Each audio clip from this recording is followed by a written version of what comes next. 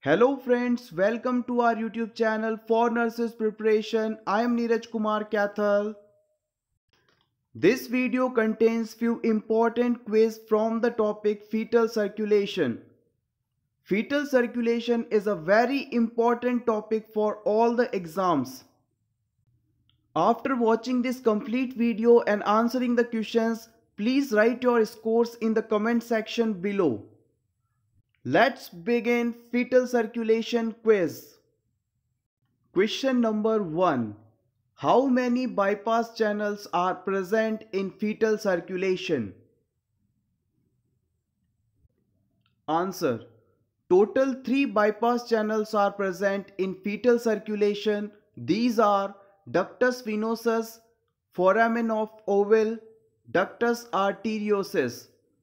In adult circulation, bypass channels are not present. It is the major difference between the fetal and adult circulation. Friends, you can download this video's PDF file. Its link available in description box. Next question. Give the name of remnant of umbilical arteries and umbilical veins. Answer.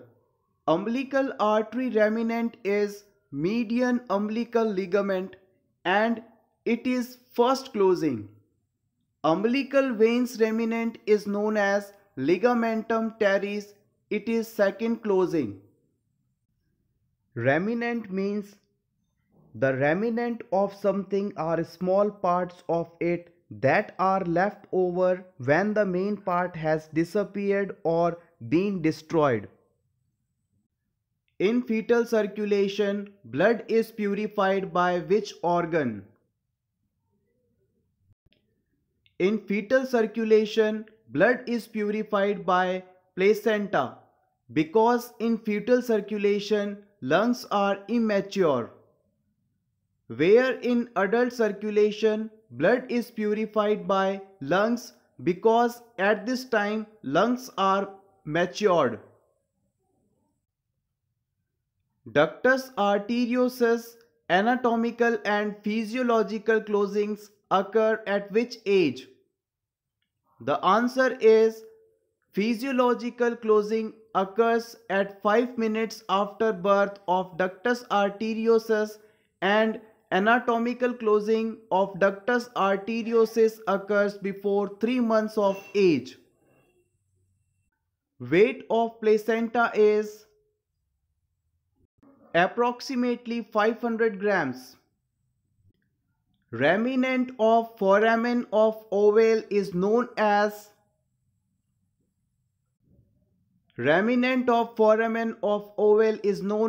fossa ovalis. In fetal circulation, first pure blood goes in option A, liver, option B, lungs, option C, heart, option D, none of the above. The right answer is option A.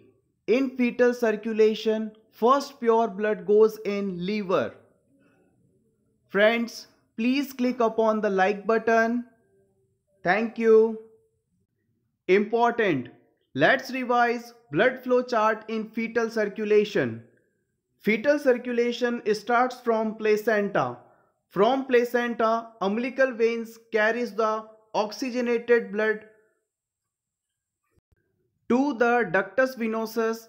Ductus venosus is the first bypass channel of fetal circulation from where blood is bypassed by the liver and reaches then in the IVC, inferior vena cava. Inferior vena cava transfers the blood into the right atrium of heart.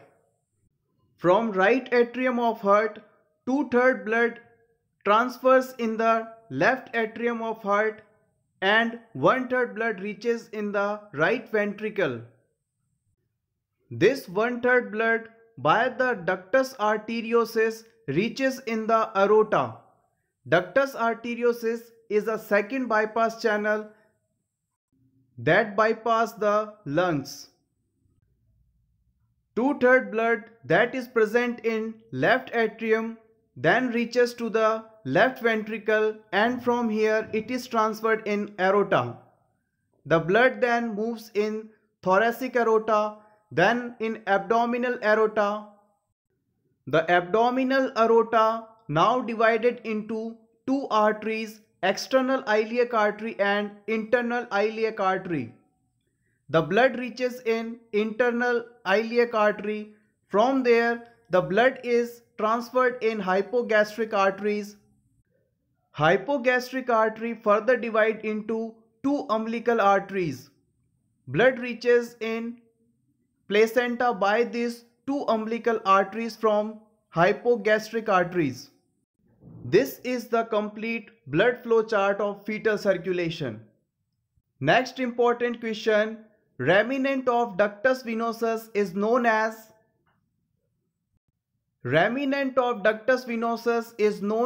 ligamentum venosus. Next question.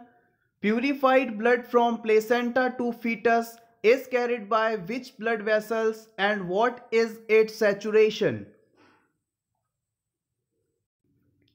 Purified blood from the placenta to fetus is carried by umbilical veins and its saturation is about 80%. What is the normal blood volume of placenta?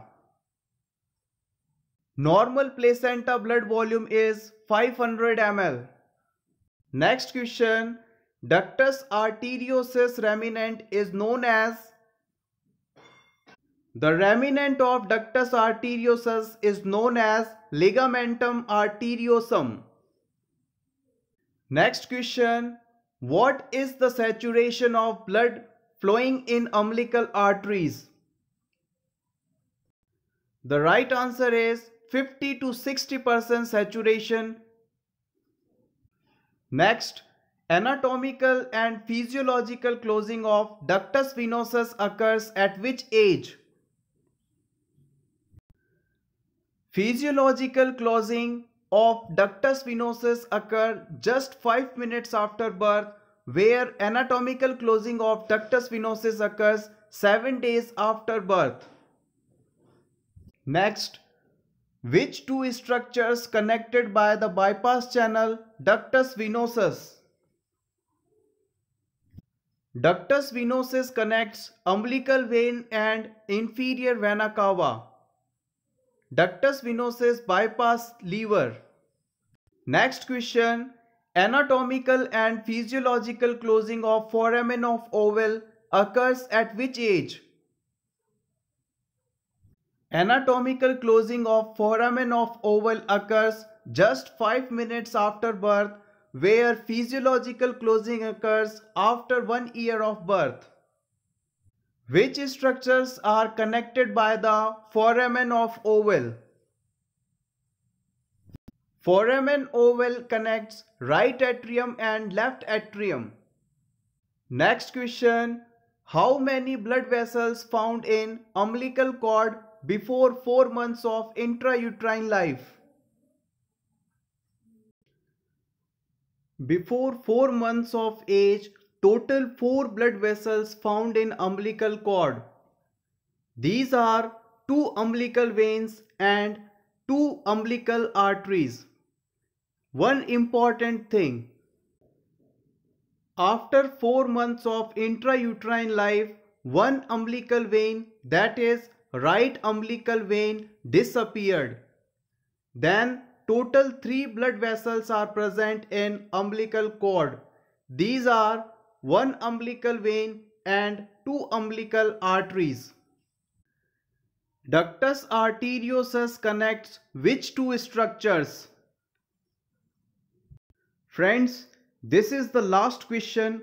After watching this complete video, please comment in comment box how many questions answer you know. What is your score? The right answer is ductus arteriosus connects pulmonary artery and descending part of aorta. Ductus arteriosus bypasses the lungs. Thank you so much for watching this complete video, friends. If you find this video is helpful, then please click upon the like button, share this video with your friends and subscribe our YouTube channel for nurses preparation for more such interesting videos. All the best.